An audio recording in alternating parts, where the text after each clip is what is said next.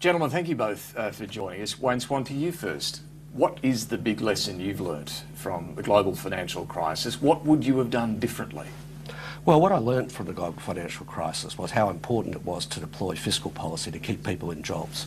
And the fact that we did that means that we have come out in a stronger position. So as we go forward, we always have to have fiscal policy to the fore. But what I found that was different from anything that I'd previously experienced was, as we come out of the global financial crisis, was the unwillingness of major players in the economy and big corporates to cooperate on the essential structural reforms we needed to ensure further growth in our country and in the global economy. Well, for example, the business community and their approach to carbon pricing, an absolutely fundamental reform. They're largely on board, aren't they? No, they weren't on board then, and they're not necessarily on board now.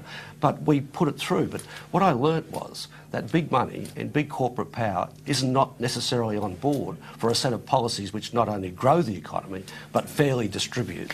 But is there anything you would have done differently, even down to how you spent the money in stimulating the economy? Look, there's no question that there were some programs that didn't work as well as they should have, but overwhelmingly, if we look at the expenditure of the stimulus, it produced the results in a broad range of areas. So stimulus would be the way to go if there's another crisis like this. Do you agree with that, Ed Balls? Well, the interesting thing, if you read the reports this year from the IMF and the OECD about the Australian economy, they both say if growth slows markedly, the government should stand ready to use fiscal policy to support growth. So it shows that the international consensus is shifting. The fact is, back in 2008, 9, 10, Britain, Australia, America, we were all right to use fiscal action to avoid a depression like the 1930s with cuts in monetary policy. The difference was, in Britain, we stopped in 2010, Wayne carried on, Australia avoided a recession.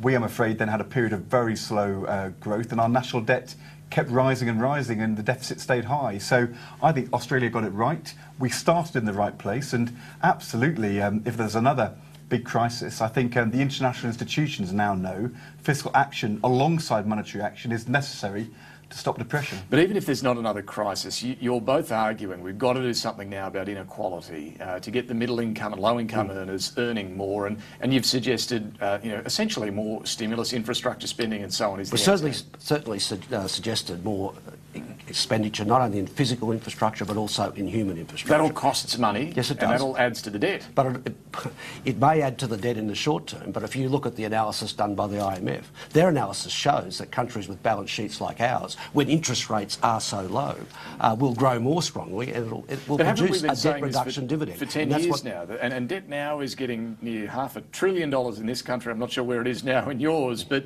at what point is too much debt a problem? Well, David, I'm not arguing that we shouldn't be doing budget repair. We clearly should. But at the same time, we should be borrowing to invest in that productive infrastructure which will drive growth and which will make sure that debt doesn't accumulate as quickly as otherwise would. But yes, there is budget repair that needs to be done. The Labor Party has cooperated with the government on elements of that budget repair because we understand that you need a sustainable budget over time as well. But they've got a blinkered view about public investment. It's ideology that gets in the way here.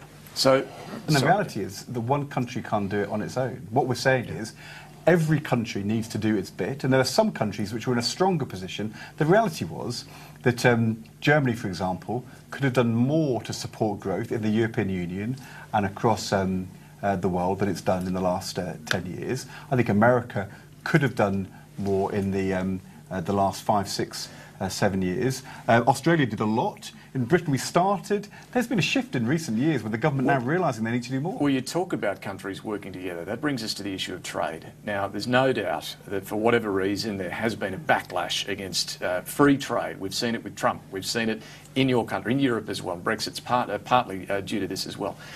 What are your thoughts now on free trade, Wayne Swan? Because you did say here today that it is on the nose. Well, certainly on the nose, and we're a great trading nation, and it's in our interest to get public support for trade agreements that increase our growth and our national wealth and our national living standards. But if we sign up to those agreements, we can't leave people behind when they are adversely affected. And that's what's occurred particularly in the United States. And in that country, they've had an absence of a range of programs which do exist in this country to help us assist workers. What does that mean in a practical example here with, say, car makers, for example? Do we sign these trade deals, our car makers? What do you do to help those people? Well, it was an act of vandalism for the government government to drive out of Australia the last 2 car makers, and I believe that was one of the decisions which really put trade agreements absolutely on the nose. But is continuing to protect industries like that really the answer, do you think? I think in Britain, the car industry, benefiting from trade, has been one of our fastest growers in the last 10 years. We now have different Jaguar. here, though.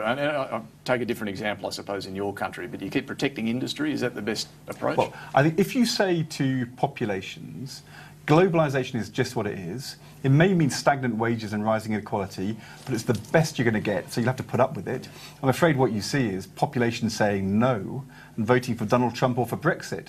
On the other hand, to turn our face against global trade and all those things is disastrous. So you've got to have policies which make trade fairer, which tackle companies who aren't paying their fair share of tax, and make sure you've got the kind of programmes Wayne talked about to boost wages and support workers and give them the security so that they can make globalisation work for them.